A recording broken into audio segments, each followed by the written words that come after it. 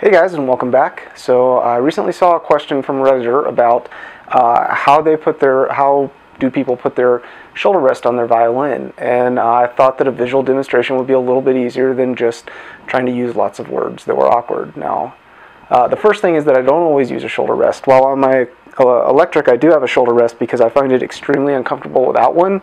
On my acoustic I actually go with no shoulder rest at all. So let me pull this guy out real quick.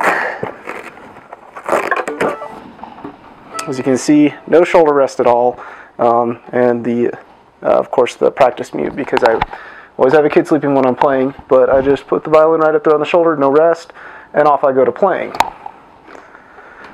With the electric, I use Bond Musica style shoulder rest. This is actually a cheapo knockoff I got on Amazon for like 15 bucks.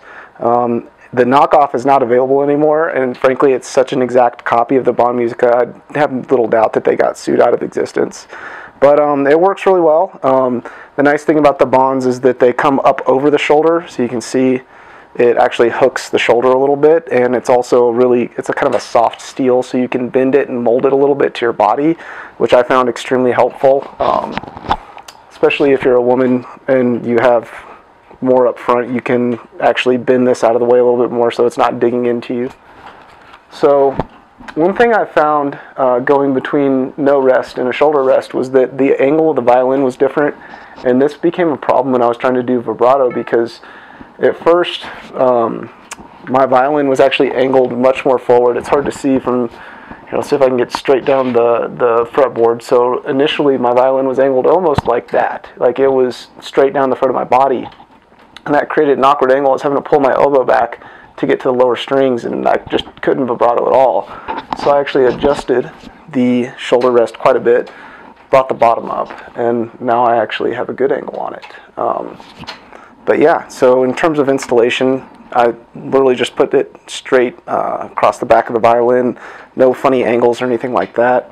And it's one of those things, you're just going to have to do it until it feels comfortable. There's no like exact science on how one should attach a shoulder rest to a violin that I'm aware of. You know, I try to keep mine from getting too high. I want the violin lowered down close to my shoulder. I find it more comfortable that way versus some rests will actually raise the violin quite a bit, and it's something you should consider because it can actually change how your hand fits to the violin. So hope that answers your question, and yeah, have a great one.